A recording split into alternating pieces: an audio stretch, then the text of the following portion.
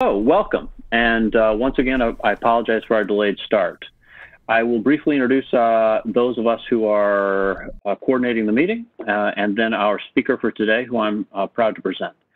Firstly, let me introduce Tui Mitra, my long-term partner in organizing events like this for Grand Rapids and West Michigan. Also, David Langlois, who is not new to data science and analytics West Michigan, but maybe new to some of you. David brings a lot of expertise that I personally don't have, and so I'm glad to have him on board. In particular, he has some business and project management and financial experience in the area of IT and the business of data analytics that I think will prove very valuable as we search for additional content that will be of value to this community as we go forward. As I always do, I like to ask Thomas how to pronounce his last name. Thomas, can you once again humor me and pronounce your last name for us? Thomas Geib. Geib like I. Geib like I. Like guy. So Thomas is the guy. Thomas has been instrumental in the technical infrastructure for these online meetings. And let me say to all of us that it's not simple. We're doing a lot of this these days. But to coordinate a successful online webinar like this actually requires some time and attention. And so I want to thank Thomas and Tuheen for really diving into that and making it happen tonight as on other occasions. Let me continue by introducing Collin Prather. Collin is a recent graduate of the University of San Francisco with a master's in data science. Collin has presented at Big Data Ignite Collin, when was the conference that you presented? Was it 2018? Yes, fall 2018, that's right. Mm-hmm. And I recall that on that occasion you presented an introduction to machine learning. I think it was basically machine learning in an hour or something like that. Or do I have that right? That's exactly it. That's exactly what it was. That's right. Yeah. And everyone was astonished by this audacious attempt to present machine learning in an hour. But I think everyone was impressed that you actually did it. And I recall it being rich with examples and code and instruction and takeaways. So I'm really pleased that you've offered to come back and present more. And I'm really intrigued by what you've been doing recently. And perhaps you could take maybe 60 seconds at the beginning of your talk to just bring us up to date on you personally. I know you've spent 2 years in San Francisco getting more educated. And you've done an interesting internship, which I think is the backdrop for the talk you're giving today. So if you can introduce all that, it'd be great. With that, I think I'd like to launch right into the content. Thanks everyone for your patience, and Collin, welcome. Thanks so much, Elliot. I'm going to start with sharing my screen here. Oh, that's not it. Here's the presentation here. Okay, so please let me know if you're not able to see my slides or if kind of the audio is going in and out or anything like that, any of the logistical things. But Elliot, I'm honored by a really kind introduction. And as you mentioned, I've been out of the West Michigan area for a little over a year now. I went to school at Cornerstone University and then moved to San Francisco and had been doing a master's in data science. I just graduated, and I've got to tell you, I'm really thrilled to be here. One of the silver linings of the whole coronavirus circumstances was that I got to kind of rejoin this data science and analytics West Michigan community with these live streams and things. It's been a real treasure to me to be back and be part of it. I've got to say this community has meant a lot to me. It was largely because of the connections I've made here and some of the mentorship that I've received that I think kind of paved the way for me in data science. So I want to start with just a sincere thank you to Elliot and to Heen, David and Thomas for your work. I'm really thankful. And in particular, I'm really excited to be able to contribute tonight on a topic that I find really interesting. And whether a baseball fan or not, I trust that you will as well. So let me begin by just telling you a little bit about this project. So essentially tonight, what I want to do is I want to walk you through kind of end to end my process for completing this data science project. This was somewhat of a more experimental and research-focused data science project. And at the beginning of this project, I felt like I had million different ideas for ways that I could extend it, that I could improve it, all these different things. And by the end of the project, once I'd completed, I found that I had even more ideas. So I definitely don't consider this, a totally done and complete and wrapped up project. And I hope to kind of call out some of those things throughout the talk, the things that I would improve or like to enhance, perhaps in the future and with more time. So without further ado, let's dig in here. So here's kind of an outline for how I see tonight playing out. I want to spend some time in the beginning and just kind of set up the problem, give you some context for exactly the data science problem that we're working on here. I'll walk through some of the baseline modeling approaches and how I evaluated those models. And then we'll move into some of the more advanced models that we had landed on, and specifically a deep learning model that blends in some ideas from survival analysis. And I'm really excited to share with you how we can apply all these things to MLB data, which I found to be just a lot of fun to work with. So let's start by setting up the problem here.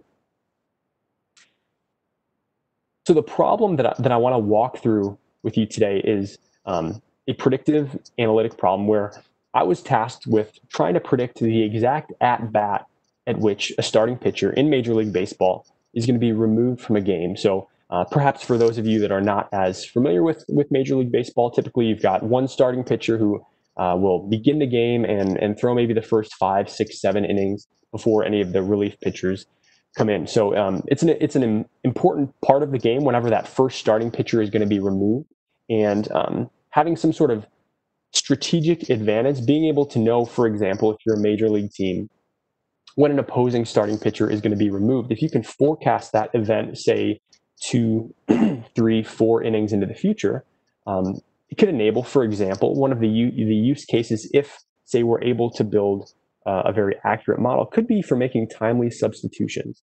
One example is that if you know a pitcher is going to be removed within the next inning, then perhaps you'll substitute in a batter who is maybe not as good at hitting, but might be a better base runner or better in the field. There are certain strategic advantages you could have to knowing those sort of things in the future.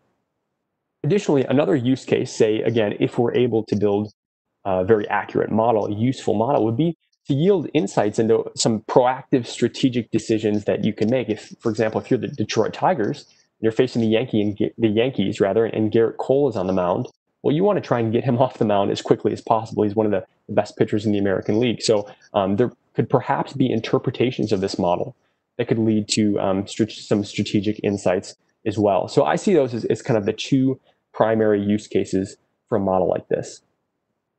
I do want to give you some caveats about this problem. And frankly, as I was working through this, I feel like I could probably spend 60 minutes just talking to you about all the caveats associated. But I just want to underscore two that I see as being particularly relevant here. An interesting thing is that a starting pitcher being removed from a game is not something that just kind of organically occurs. No, it's something that a manager makes a decision, a human being makes that choice. So essentially, with this model, trying to predict when the pitcher will be removed, we're modeling the behavior of these MLB managers. What's interesting is that it's been shown empirically and really well. It's well accepted that managers systematically make poor decisions when it comes to removing their starting pitchers. This is less a problem with maybe their baseball smarts and more just a reality of maybe human psychology. We tend to have poor intuitions about things, and MLB managers are no exception. So one of the interesting things is, we're trying to model the manager's behavior about when they're going to remove their starting pitchers, but we know, people have shown that they make sometimes poor and erratic decisions when it comes to making that choice. Another kind of caveat is that not many have attempted this problem, and a really valuable starting point for any data science project is kind of seeing what other people have done, those that have gone before, that have tackled it, and not many had for this particular problem. In fact, I'd only seen really one public project out there where people had kind of talked about their approaches in making these sort of predictions, and it was research that came out of Florida State University. It was really well put together. It was a paper walking through all of their conclusions, and at the very bottom, you see kind of a table of all their results, and it turns out their very best model out of all the times that a starting pitcher was removed from the game, it only got it right about 48% of the time. So if you're familiar with evaluating binary classification models, I'm talking about the models recall. But realistically speaking here, a model that only gets it right about 50% of the time, it's not going to be that practically useful, certainly not enough to move the needle in any sense for an MLB team.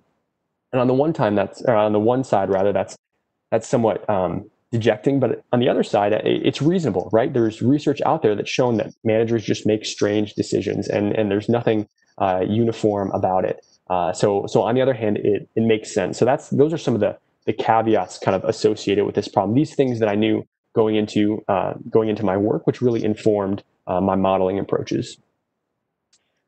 Finally, there's one last kind of weirdness that I want to talk about, and that is that in the past few years, say in 2018 and in 2019, the cries of MLB analysts who have been saying, managers make bad decisions, we need to use data-driven approaches, things of that nature. Their cries kind of started to catch wind, and some teams, in particular, some of the more you might say extreme teams, ended up taking action. And one of the things that they did, analysts had shown pretty convincingly that, by the time a starting pitcher gets to face the opposing batters for the third, for the fourth time, the batters start having a lot more success. They start getting more hits, scoring more runs.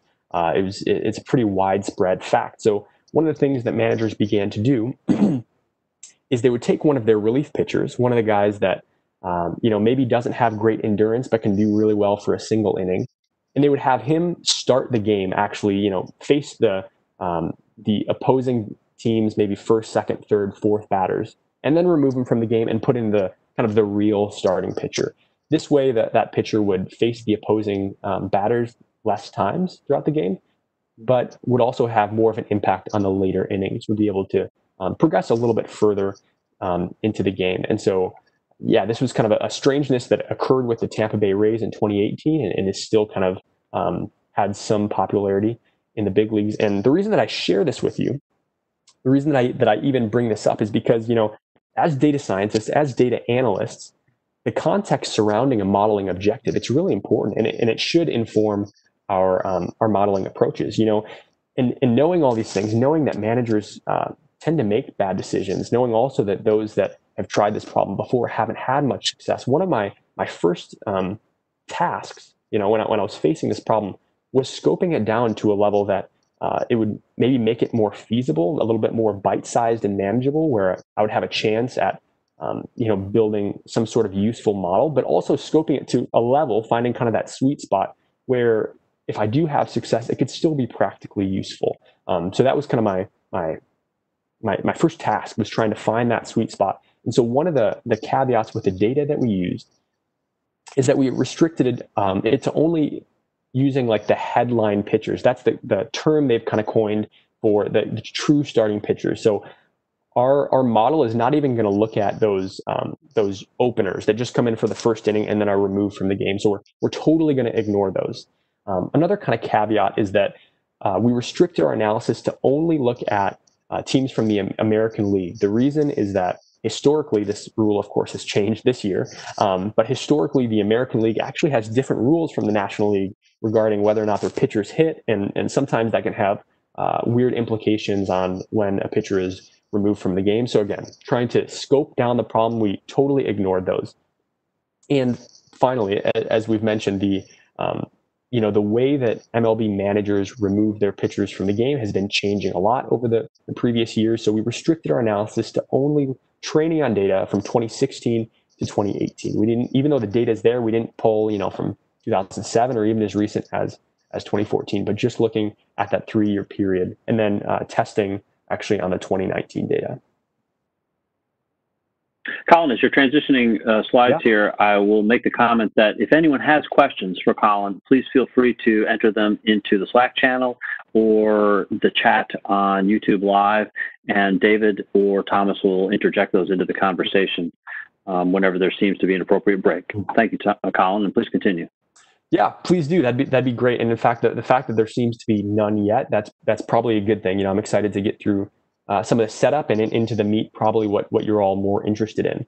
But moving forward, now that we've talked through the problem that we're trying to solve, right? We're trying to predict the exact at-bat at which a starting pitcher is removed from the game. So essentially, you can think of this as a binary classification problem where for each at-bat, we're predicting a 1 for if the pitcher was, we're predicting that he's going to be removed from the game, or a 0 if he's not. We want to predict some probability of the removal after each at-bat. Knowing that, one of the things we have to do, and once we have the raw data, preparing it into a format that's more amenable to a statistical, a predictive model, is we have to engineer some features, some variables that we think might be useful in predictive of whether or not a pitcher will be removed from the game. And what I've done here, I'll show maybe a list of all the features that I've used. There's 17 in total.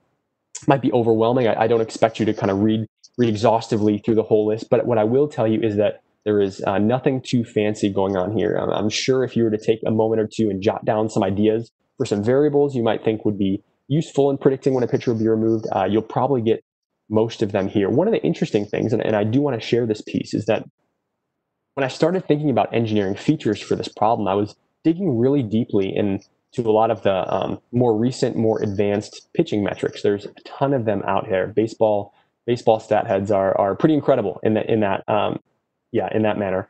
So I was digging deeply into these more advanced statistics, and some of the advice that I had gotten was that realistically, a lot of these metrics are all calculated from the same handful of raw stats. A lot of the advanced pitching metrics are only calculated off how many pitches someone's thrown, how many innings they've lasted, how many bases they've let up, things like that. And so as opposed to using some of those advanced metrics, why not just use the raw values in your model? And it turns out, of course, they're highly correlated with those more advanced metrics. So it allowed me to not introduce any extra complexity into kind of my data pipeline than was needed. So that was kind of a neat lesson there for me from the feature engineering components. So that's kind of it for setting up the problem. If there's any pertinent questions on that or anything that I've totally missed, please bring those up in the Slack channel, and I'd be happy to talk through some of those things. Take a quick drink of water here.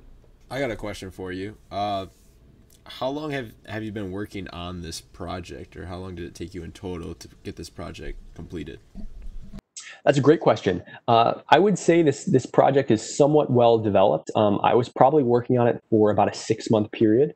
I will say an annoying amount of time was spent on the data processing and data pipeline components. I'm happy to dig more into that perhaps at the end if we have some questions, but about 6 months would be the answer.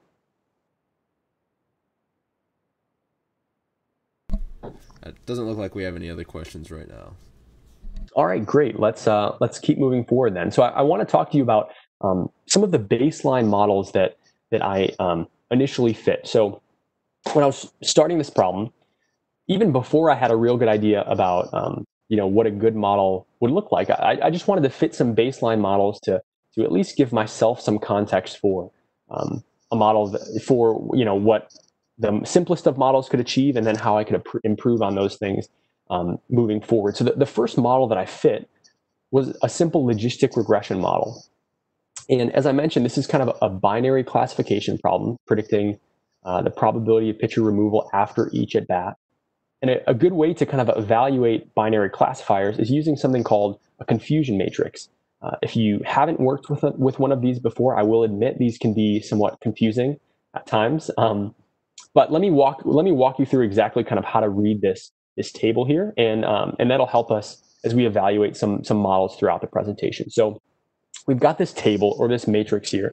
Maybe I can draw your attention just to the top row here. So what this top row is telling us is both of these numbers add up to the total number of times in our test data set, the total number of at-bats where the pitcher stayed in the game. And it's broken up in the green box. I'm not sure if you can see my mouse here. In the green box, we have the total number of times in the test set the pitcher stayed in the game and the model got it right. And in the red box, these are all the times the model got it wrong. So if we just look at that top row, you might think, wow, the model got nearly 45,000 of the at-bats correct when the pitcher stayed in the game and only 209 incorrect. Seems like it's doing a really good job for simple logistic regression. And if you're looking just at the top row, that would be right. But now I want to direct your attention to the bottom row here.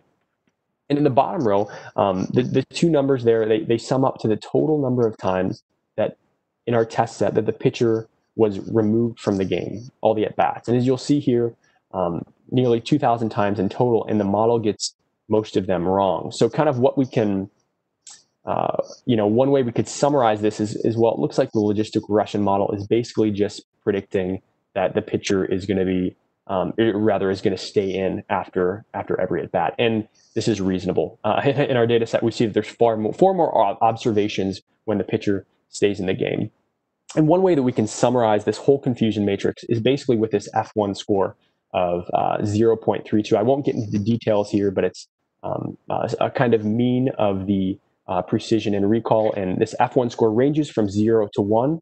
So a value of 0.32 is not so good of a model, and again is not going to move the needle in any practical sense for a big league team. Moving on with the baseline models, I also went for a gradient boosted tree classifier, and as far as model complexity goes, this is quite a bit more complex than a simple logistic regression classifier. But again, we can summarize its outputs and its behavior with the same confusion matrix.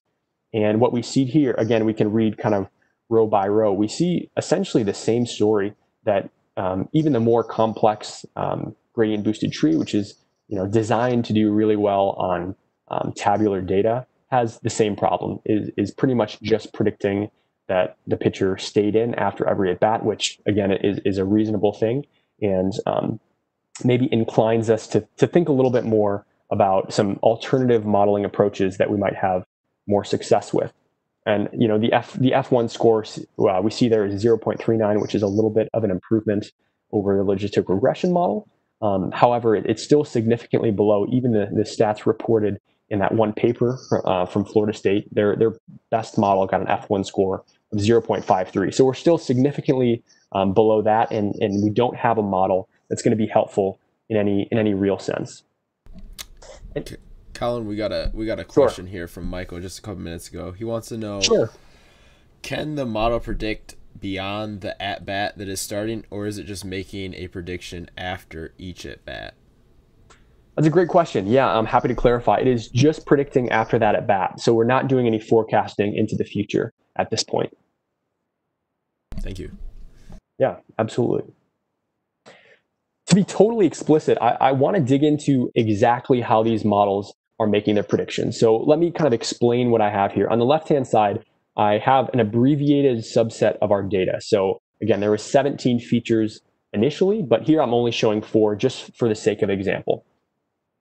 And then on the right-hand side, I have kind of what the model's predictions may look like.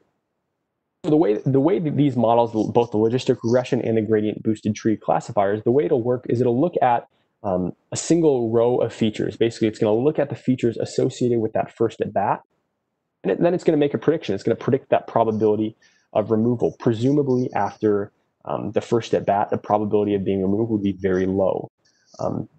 So this is kind of how we would make predictions about a novel game. If we're trying to do some sort of inference. After, say, the second at bat, the way this model would make predictions is it would look at that row just at that second at bat, and then it would try and make a predictions. In other words, it would totally disregard whatever happened in the first at bat. It would look at the features from the second at bat and try and make those predictions.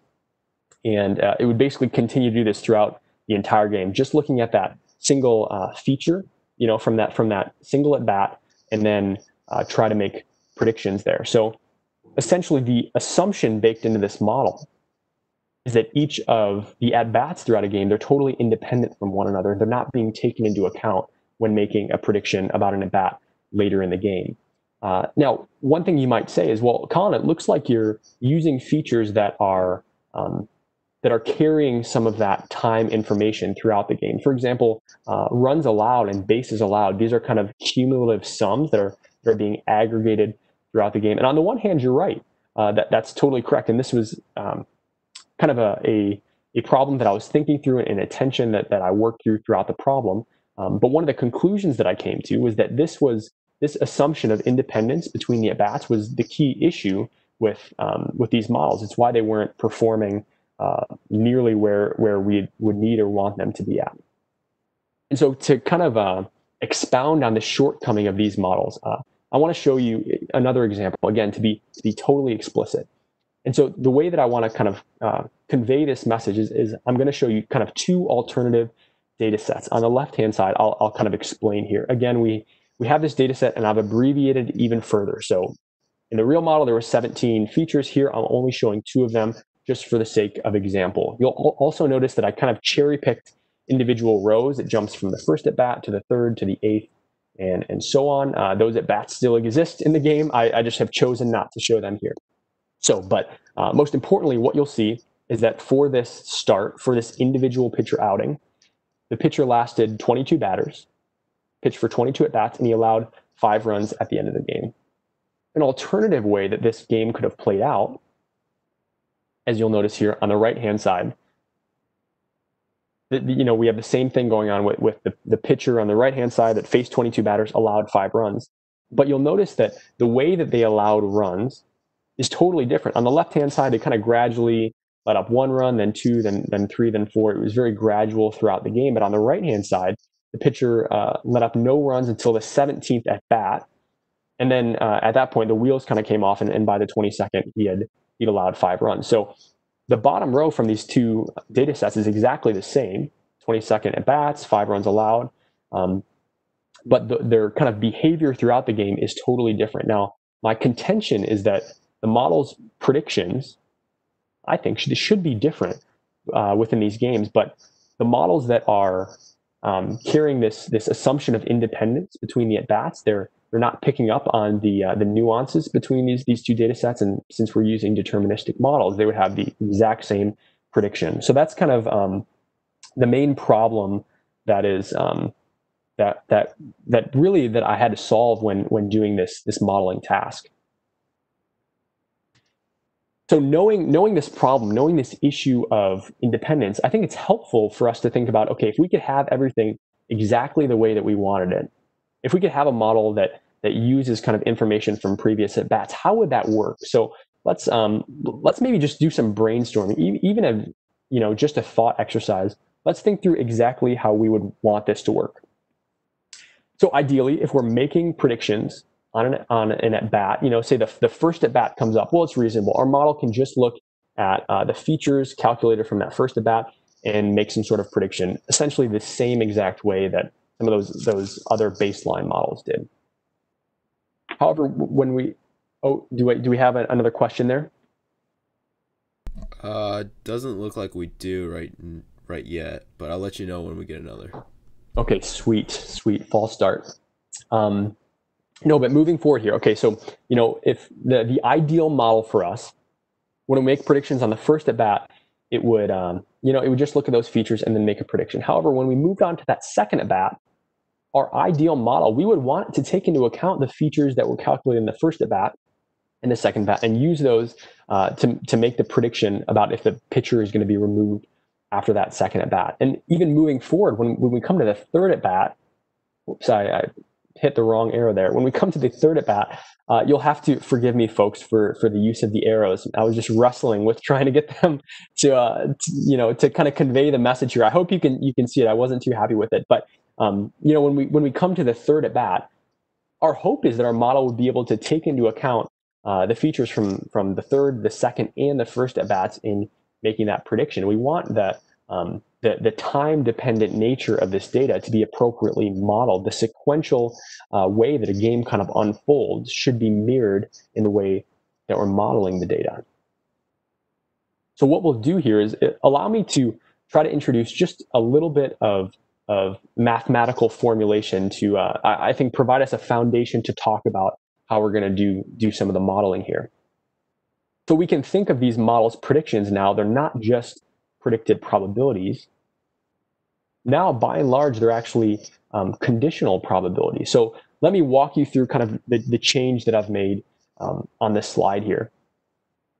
Imagine that this column of models predictions, let's call it H. And the reason I'm using H, traditionally it's called Y if you're used to machine learning, or y hat or something like that. But let's call it h. I think the reason for that choice of notation will become clear in a couple slides. And so if this column is h, then h sub 1 would be the first value there. So the predicted probability after the first at bat would just be the probability that h1 is equal to 1, the probability that the pitcher is removed after the first at bat. Moving forward, the model's prediction at the second at bat would then be, I'm reading this row right here, it's the probability that the pitcher was removed after the second at bat, conditioned on the fact that he was not removed after the first at bat.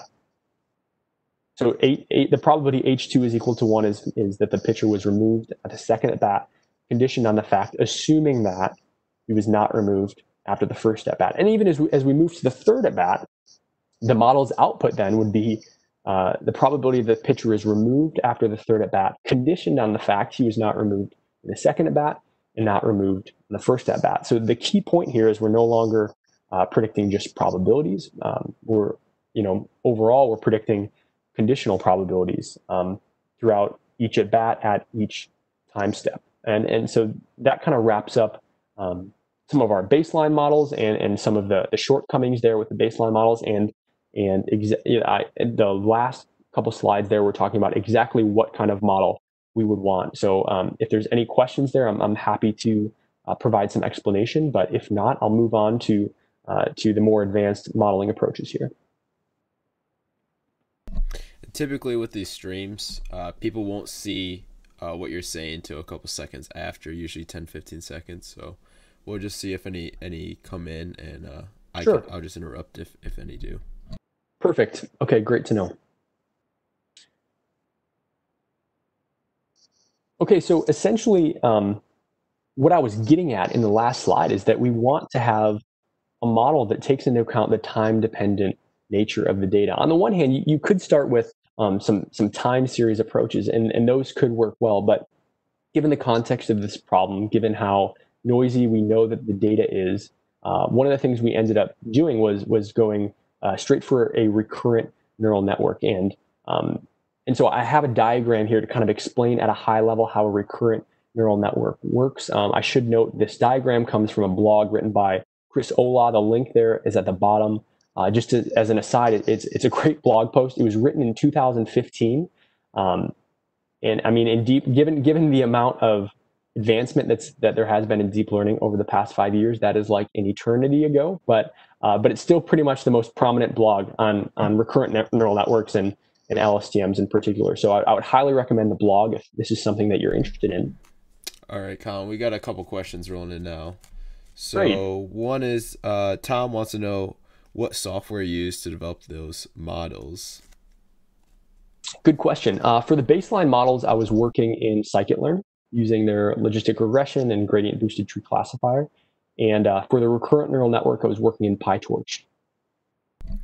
Okay, and then Michael has got another one here. He wants to know, would an approach to incorporating the time dependence be features that are time derivatives? And then he elaborates how many runs in the last at bat or last few at bats. Well, like relative time dependent features. Yeah, that's a great a really great idea. It wasn't something that we did particularly in this project, but again, it is one of those many ideas. I think ways that this project could be extended and things. I guess my initial thought is my hope that the recurrent neural network can pick up some of those relative time-dependent features organically or naturally, but that could be a simplified way to kind of feed those features into the model. So that's a great idea. All right. And then we got Julian asking, is time a consideration with the ratio of features? Is time a consideration with the ratio of features? He says, I feel like those could be noisy in the first few innings. I think he's asking, like, does time play a factor in the formula, like how long it takes the person to get up and bat and other factors of time? Yeah, that's a really good question. I mean, one of the features we're using is the pitcher strike to ball ratio. So if he walks the first, you're right, the first batter of the game, then it's zero essentially, and totally noisy. So yeah, it wasn't something that we directly kind of accounted for in the model. Again, I guess ideally something the model would pick up, but that's a good point, something to be aware of. Yeah, there's definitely some like added noisiness, I would say, in the beginning of the game. Awesome. All right, and that looks like it would be all for now. Great. Okay, so I'll get right to it here. The model that we decided was going to be most appropriate for this problem was going to be a recurrent neural network, and specifically the way that an RNN would take into account the time-dependent nature. So this is kind of a diagram that I think can do a good job of explaining how recurrent neural net works. So you'd imagine at the bottom of this diagram, we start with x0, x1, and x2, and so forth. We can think of those as the feature vector associated with each at-bat. Additionally, A we can think of as our model. So at the first time step, we're feeding in our feature vector associated with the first at-bat. And there's two outputs. The first output goes vertical, and that's h sub 0. That would be like the predicted probability the pitcher was removed after the first at-bat. The other output goes horizontally to the right, and it's kind of fed back in to the model. And at that second time step, there's two inputs. There's the model's output from the first time step and also the feature vector from the second time step. So essentially this model, at any time step, it's taking into account the previous model's output from the previous time step and the feature vector from that time step. So this is kind of how a recurrent neural net works. Again, I'm not going to get too deep into the weeds, but I would certainly recommend the blog post there that's linked at the bottom. If we want to zoom in on this model in particular, again, this is just highlighting the fact that at any particular time step, the model is taking two inputs. It's the model's output from the previous time step and the features associated with the given at-bat. So this is an important piece, and this is the way that the recurrent neural net takes into account the time-dependent aspect. It has those two outputs at any given moment. One of the primary problems with a recurrent neural net that's kind of well documented is this issue that oftentimes it can have difficulty picking up on long-term dependencies. Say if there was an event that was recorded in the feature vector in an early at-bat that was then relevant for making a prediction at a later at-bat. If there's a long distance between those two at-bats, it can be difficult for the model to pick up on those long-term dependencies. And so in order to kind of counteract this this trait of a recurrent neural net, specifically the model that I'm using is a long short-term memory network, commonly referred to as an LSTM. Again, zooming in here, there's a lot going on within this model, and I'm not going to spend a lot of time piecing apart all of the details, but the most important piece, the piece that I want to highlight, is that within this LSTM network, now there's actually three inputs coming into this cell. There's the feature vector, the model's predictions from the last at bat or the last time step, and there's also, it's labeled here as C sub t, or t minus 1 there. It's kind of the context of the model, and the important piece here is that this context is being passed through from time step to time step, and it's only undergoing some kind of simple linear transformations. That's what this multiplication sign and the addition sign there. The important piece is that there's nothing nonlinear, and so this context can be okay. Sweet. All right. Hello, everyone. We're back. And so the main idea here, again, we're using this recurrent neural network. We're using it to pick up the time-dependent natures in the data. And in particular, we're using an LSTM to try to encourage some of the keeping in mind some of the long-term dependencies from, say, the beginning of game to the end of the game. This is kind of the point I was trying to get at when talking about some of the shortcomings of the baseline models.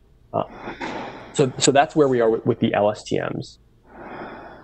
So this was the deep learning approach that I was taking, in particular, I wanted to blend this with some ideas from survival analysis. Now, I want to give you a short introduction to survival analysis, and then I want to tie together exactly how this will connect with our deep learning, our LSTM model. Now, survival analysis is a flavor of statistics that's really designed to do time to event modeling. So it has deep foundations in, for example, clinical trials in healthcare. statisticians will use survival analysis techniques to try to do things like predict literally how long people will survive if they've taken a certain medication, or the amount of time that will pass until a certain event of interest takes place. So this is kind of the framework that survival analysis lends itself to. And specifically, one of the trademarks of survival analysis is that it enables statisticians to train and fit models using what they would call both censored and uncensored data. Now, uncensored data would kind of be defined as an observation where we know exactly when the event of interest is going to take place. So survival analysis, it's all about time to event modeling. Trademark is you can use both censored and uncensored data. Censored data would be defined as when you maybe know information about a given individual, say in a clinical trial, but you don't know exactly when that event actually took place. That sounds kind of counterintuitive, but this could occur, for example, if you're doing a clinical trial to measure, when somebody perhaps has cancer, and the clinical trial ends before they do get cancer. So those are some examples there, and kind of an overview of the field of survival analysis. Now, I do have to talk a little bit about some of the math, and particularly because that's the way that we're going to tie it in to our deep learning approach. So in survival analysis, there's often a variable that's thrown around that's referred to as Z, which represents the actual time that an event of interest takes place. So, for example, if you say that somebody in a clinical trial has a heart attack in 23 days, maybe you're retrospectively looking from time step 0, 23 days later, they have a heart attack, you would say that the actual time of event Z is equal to 23. So we're going to kind of carry this information with us about survival analysis. And I want to talk specifically about two quantities that pop up often in survival analysis that are really kind of the bread and butter for survival analysis. This is what survival analysis is interested in. The first is what's referred to as the conditional hazard rate, which is a function, and it's a function of a point in time. So the conditional hazard rate gives you the probability that the event of interest Z is equal to that point in time. So you'd say, the probability that an event Z occurs at time point T, which might be 23 or what have you. And then specifically, it's conditioned on the fact that Z, I have written that Z is greater than T minus 1, or more generally, that the event has not occurred in the past. So it's generally speaking, it's the probability that an event occurs at a specific time step conditioned on the fact that it has not occurred in the past. Now, if you've been able to pay attention throughout some of our technical difficulties, my hope is that would kind of strike a bell in your memory, because remember, this is exactly what the outputs of our ideal model would be. This is exactly what the outputs of our LSTM model at every time step is. It's the probability that the picture is going to be removed if our event of interest is at that specific time step, conditioned on the fact that it has not occurred in previous time steps. So this is important. This is probably the crux of the presentation. This is how we tie in our deep learning model to our survival analysis framework, is that our LSTM is modeling the conditional hazard rate of a picture being removed at each time step. Finally, there's one more quantity I want to kind of bring to your attention, and that's referred to as the survival function. And again, it's a function of time, and the survival function gives you the probability that the event of interest occurs at some time point in the future. So a lot of times this is directed at the censored data, but the survival function is just giving you the probability that the event hasn't occurred yet, and it doesn't occur now. It's just going to occur sometime in the future. And in particular, it's calculated based off of the hazard rate. So we're modeling the hazard rate with the LSTM, and we're going to use the estimated hazard rate to calculate the survival function. So that's essentially the connection between our LSTM and the survival analysis framework that we're interested in. And now I want to give you a little look into what the outputs of this DRSA model, I have that acronym at the top, stands for Deep Recurrent Survival Analysis model, what its outputs look like. Again, at each time step, it's the conditional hazard rate. And so I want to show you what it looks like for a particular pitcher outing for a particular instance. This is the game that Matthew Boyd, a pitcher for the Tigers, threw at Cleveland on July 18th of 2019. The outputs of this model, remember the probability that pitchers removed conditioned on the fact that he hasn't been removed in previous at-bats. It looks like an incredibly low probability on the left. I'm looking at the graph on the left-hand side with the at-bat number on the x-axis and the predicted probability on the y-axis.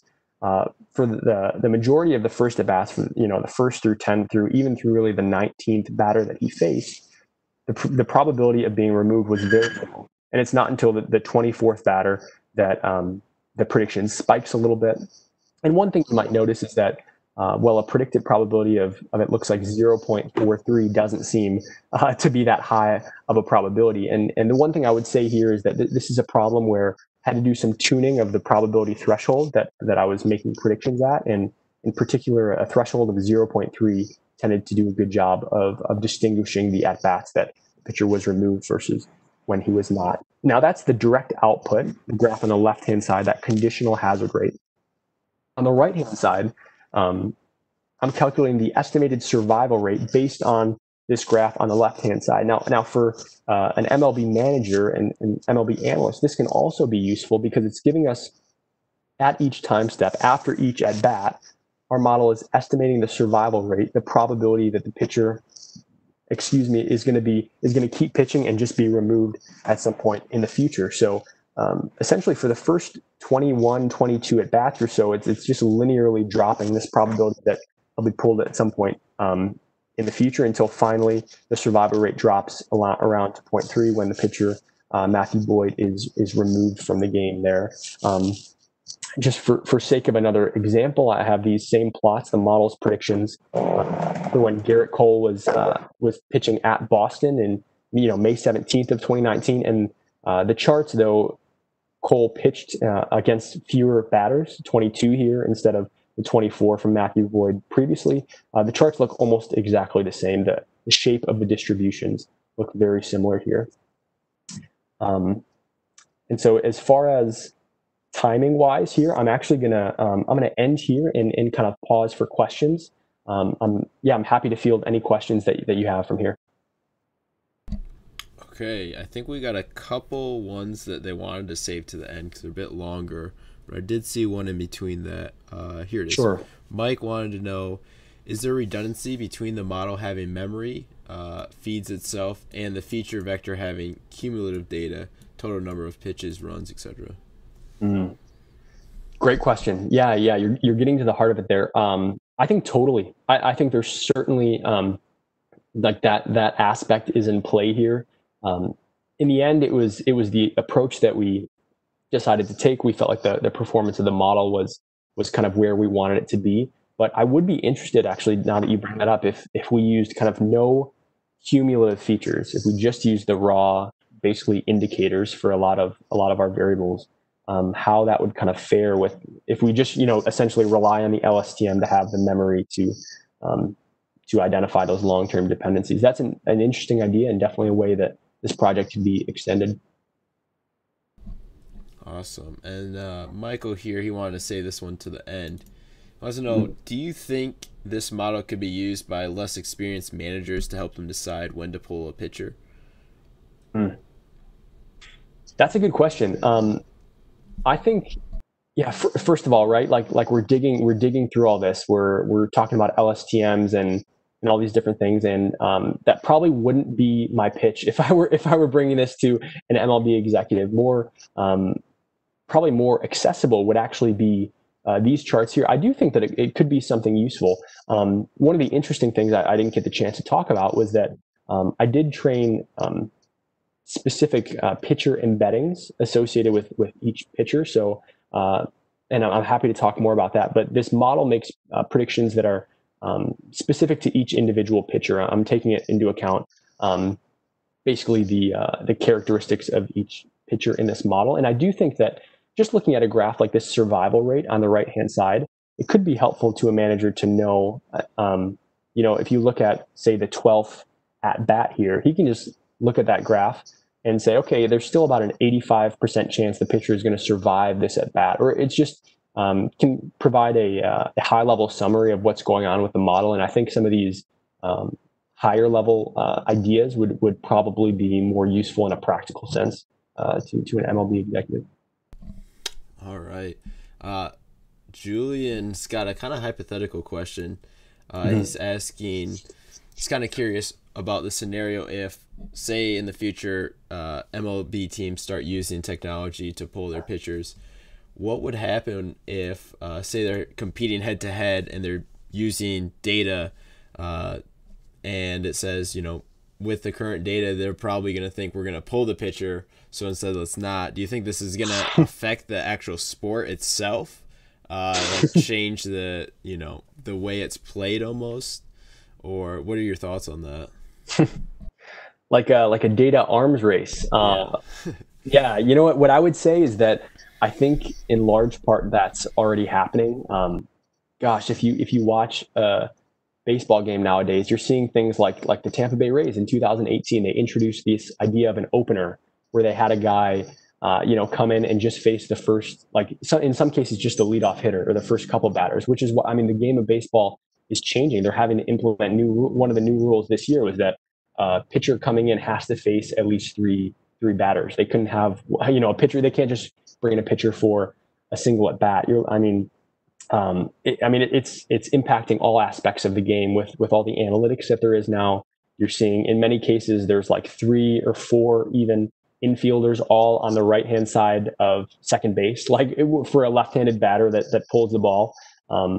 There's great shifts going on. And so honestly, to answer that, I think that the analytics craze has already changed the game. And we see some rule changes actually now being implemented in the MLB that are in some sense lagging behind. So I would say the game is being changed by this. Yeah. Okay. Yeah. I don't follow MLB too closely, so that's interesting to know. Another question from Michael: could the hazard rate ever go down? Oh, I'm so glad you asked that. Personally, I would think yes. I would think yeah, it's got to. One of the one of the great the great benefits of using this model, using an LSTM to model the conditional hazard rate, is that there's no distributional assumptions about what the hazard rate looks like. Typically, in traditional survival analysis, you have some assumed distribution for what the hazard rate looks like, and you use data to estimate those parameters. In this case, we're not doing that. So even though this hazard rate looks pretty like a pretty smooth line, if we were to smoothen that out, I would say it doesn't have to be. And here's the example I keep coming back to. I think about a pitcher who, let's say in the 5th inning, he's facing the 14th batter, and he's in like a real pinch. Bases are loaded. It's a tie game. The manager's thinking, maybe I should take him out. I would imagine in that scenario, this conditional hazard rate might jump up a little bit. But if the pitcher squeezes himself out of the pinch and then, say, has a really smooth 6th and 7th inning there for it, I would imagine that conditional hazard rate would move back down. I'll be honest, unfortunately, empirically, I didn't see any examples of this, but man, I really wanted it to happen. In my mind, it makes sense, and I'm glad you bring that up, because that's a really good question. Excellent. So next one here we got is Andrew. How did you go about feature engineering? Did you use an iterative approach? Good question. Yes, it was iterative. There's 17 features used in the model. There was probably 30 or 40 candidate features. I spoke a little bit about how initially my focus was very much on some of those advanced pitching statistics, but kind of realized a lot of them are calculated from the same 4 or 5 raw features. But honestly, here are a couple things that I did. First, I looked at some of the importance of the features on the more baseline models. So I used some feature importance techniques and even fit some kind of simpler decision trees to look at what kind of features the model identified as the most important ones to split on. So that was kind of my approach, and those were 2 kind of automated feature identification techniques I used. Okay, and then Andrew just asked this right as you were answering that. What was the performance F1 score confusion matrix of the final model? Great question. I didn't get to that, but here's for the DRSA model, the deep recurrent survival analysis, here's the confusion matrix and the F1 score. So you can take a quick look at that, but I'll give you a summary. So my baseline models received an F1 score around 0.31, 0.39, not really anything improving out of what was out there.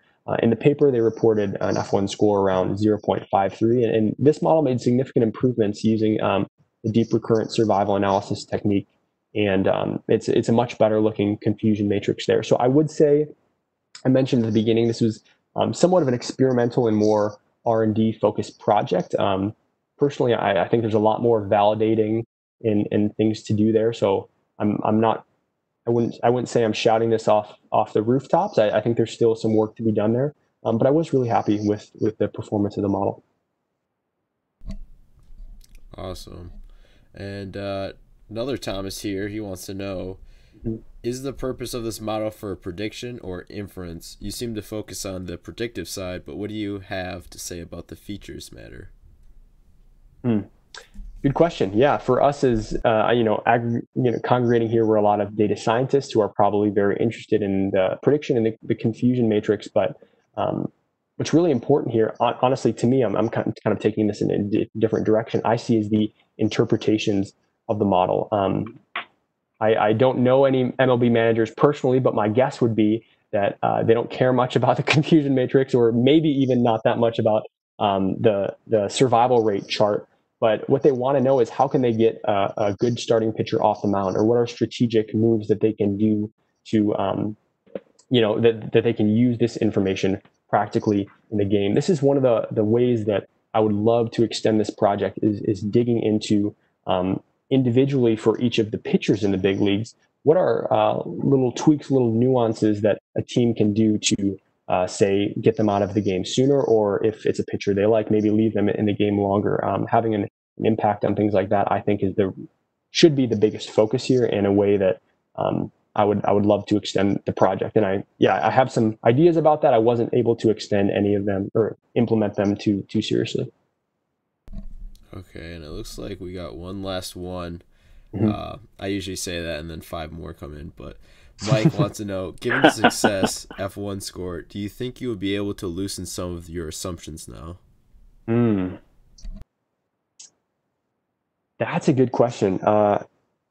Short answer is yes, I do. I talked about some of the data caveats and the way we were totally ignoring the openers and only looking at pitchers from the AL and things like that.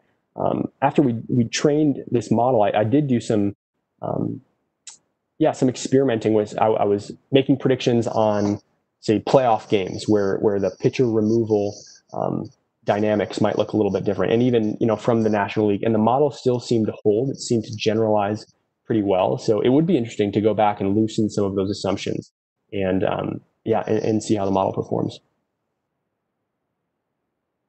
Okay, I actually just saw another one by Stevie. He says, sorry, I got here late. Did your speaker say anything or say what the feature vector is driving the neural network? Also, is the network presented a sequence of pitches or a sequence of at-bats? Yeah, good question. You know what? I will.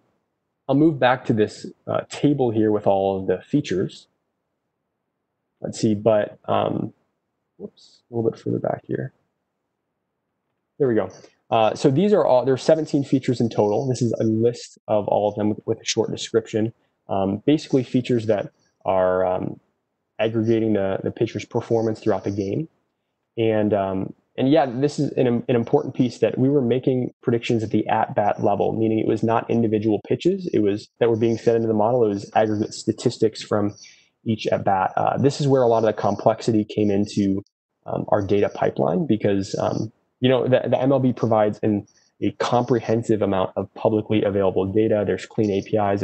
It's fantastic. But unfortunate for me, there was no for you data analysts out there was no unique identifier for each individual at bat. So I couldn't just group by at bat and aggregate these stats. I had to use kind of some context from within each at bat to figure out when one ended and when the next began. And there was a lot of edge cases there. So that's a little summary about the data pipeline. But yeah, it was just the features were fed into the model at the at-bat level. okay. I think that catches us all up. Great. Awesome. Collin, I want to break in here and recognize a couple things. Number one is your fearless incorporation of mathematics into your talk, and I appreciate that. And I think everyone who's listening does too. Often speakers have some reluctance to venture into mathematical or statistical or probability. And it's refreshing that you do, and you also explain it well. And so thanks for making it robust and detailed in that regard. I want to ask you, I know you haven't had time, of course, to monitor the Slack channel, but there have been a lot of questions via Slack and some questions via the YouTube line. And I'd like to ask you to monitor those channels, and particularly the Slack channel, for the next perhaps 24 hours in case there is follow-up conversation. Sure. What I've noticed in the course of this is that there have been a lot of questions. And whenever that is the case, I know it's been a great talk. So I haven't asked a single question, and that means this has been a great talk.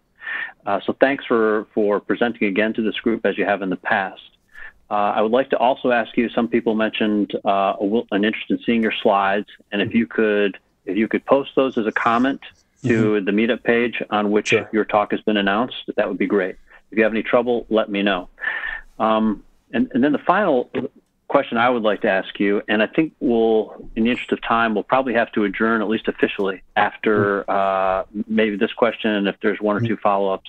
But how else can this technique or this research be applied? What is the broader application? Have you given any thought to, outside of Major League Baseball, how can this be used? It's a great question. Yeah, Elliot, I'm glad you bring that up because this is an important point. Certainly, I'm applying these ideas to MLB baseball, but let's get general for a second. What we're essentially doing is we're using a recurrent neural network to model survival analysis quantities. There's kind of an initial paper where all of these ideas were proposed, and in that paper, they do also talk about kind of tricks and techniques you can use to work with both uncensored and censored data. This problem is only working with uncensored data, but there are a lot of problems where you would want to use survival analysis. You want to use a time to event modeling framework. Let's just talk about some examples. We talked about some clinical examples. In sports, a lot of times they use survival analysis to model the time to an injury. In business, you might want to use the model, rather the time to reach out to a new customer. How long has it been where the relationship is starting to go stale? There's numerous applications of survival analysis, and what this neural network approach does is it gives you a modeling approach with no distributional assumptions. It allows you to take the time-dependent features into account, and you can still use both censored and uncensored data to fit those models. So essentially, this is an improved version in some use cases for general survival analysis problems. Thank you, Collin. Thomas, are there maybe one or two other questions that we can address, and then we could probably call it quits? While you're looking at that, I want to take a moment to recognize the people who have asked questions, and I want, Collin, you to be aware of the impressive set of people who have asked these questions. So these are some people who are very well qualified in the area of data science, and the fact that they're taking a real interest in what you're presenting is yet another indicator of the pertinence of your topic and the quality of your presentation. So I want to thank Thomas Weinandy, Michael Bloom, Julian Carrasquillo, Michael Fortman, Andrew, whose last name I don't know, and Steve Poling, all of whom, with the exception of Andrew, who I haven't had the chance to meet yet, I know have a lot of experience in education in this field. So thanks, gentlemen and ladies, and also Amanda Jenkins. I think I saw you pipe up there with one or two questions. So thank you, members, for those interesting questions. And Thomas, are there one or two final questions that we can end with?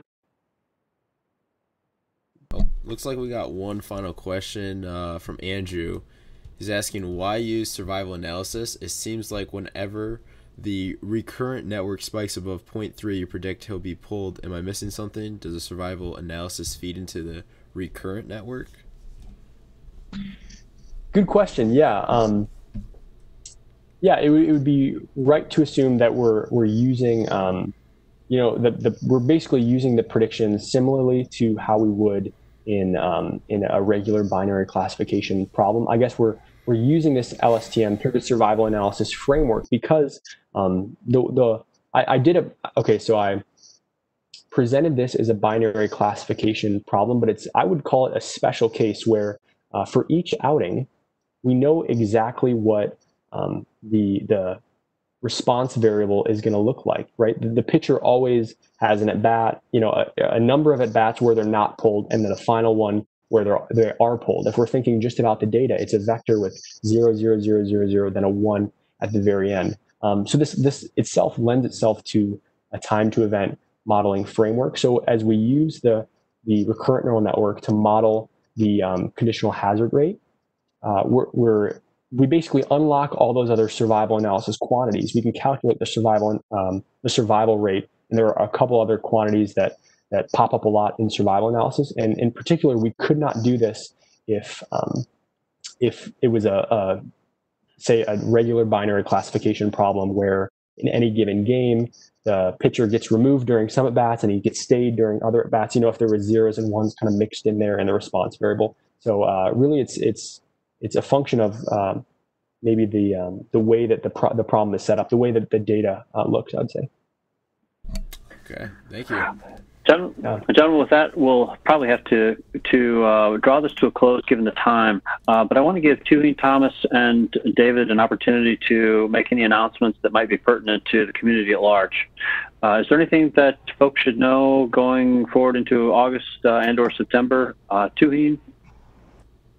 Yeah, so just wanted to give my thanks to Collin and to you, Elliot, for moderating. And thank you, Thomas, for providing the technical support. Thanks, David.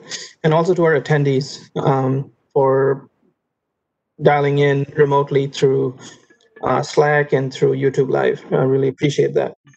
So September, as some of you might already know, we are doing our the virtual version of Big Data Ignite, also known as the Big Data Ignite webinar series. And the goal is to have 10 webinars from September 15th to October 15th.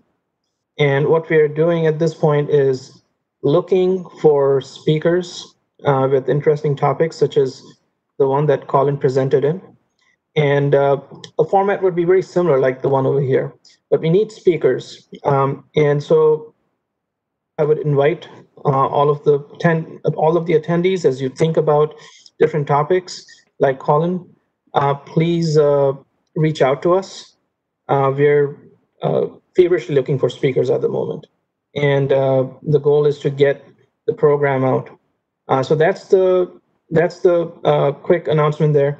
Oh, and the deadline we are trying to shoot for is the third week, actually the second week from today. So we have one more week, and then after that, we're going to sort of open it up to more contributor talks. So please reach out to us and let us know what you have in mind. Anything is fair game from the perspective of cloud computing, data analytics, IoT, or any of the pieces in between which are relevant. So looking forward to hearing from you. Thank you, Tuhin. David, anything? No, nothing on this end, but thanks to everybody, the speakers, the attendees, and the other organizers. Thomas, any announcements? Just one final thanks. And another reminder, because we're doing everything live, there are, obviously the cons, the technical, I apologize again, and thank you guys for bearing with it. But the pros to it doing virtual is that you guys can present anywhere. You don't have to actually be in state or country. So that opens up the people who can present and that are able to attend as well. So other than that, I think that wraps everything up.